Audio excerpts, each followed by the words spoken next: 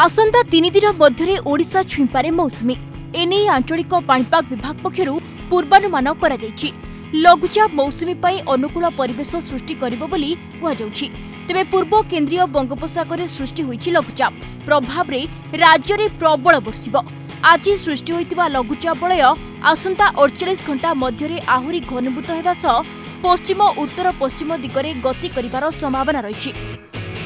कल जो cyclonic circulation इस सेंट्रल बे ऑफ बंगाल में था, उसी का प्रभाव में लघुचाप तैयार हुआ है। ये लघुचाप अभी इस सेंट्रल बे ऑफ बंगाल पर है।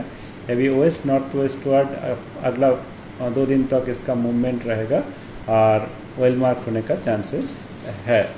इसका प्रभाव में उड़ीसा में, जैसे हम लोग 4-5 दिन पहले से ही बोल रहे हैं, इसका प्रभाव में कल से बारिश इनक्रीज होने का चांसेस है। अन्यपटे लघुचाप प्रभाव रे आसंता कालीठारु अर्थात 10 तारिखरु राज्य रे वर्षा हेबार संभावना रहिछि।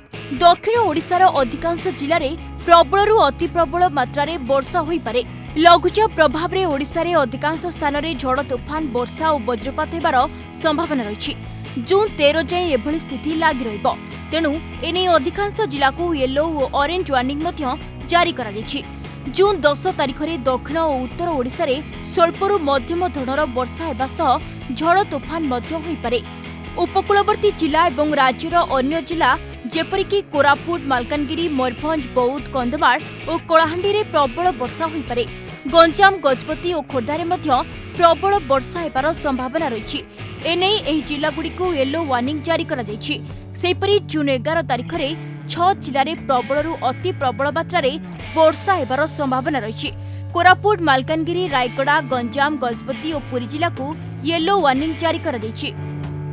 साउथ उड़ीसा में मेनी प्लेसेस में लाइट टू मॉडरेट रेनफॉल होगा और नॉर्थ उड़ीसा में फ्यू प्लेसेस में होने का चांसेस है।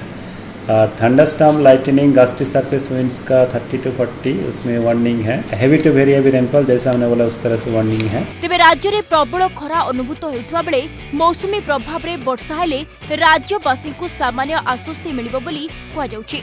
भुवनेश्वरु इमरान खान को रिपोर्ट, द अर्गस।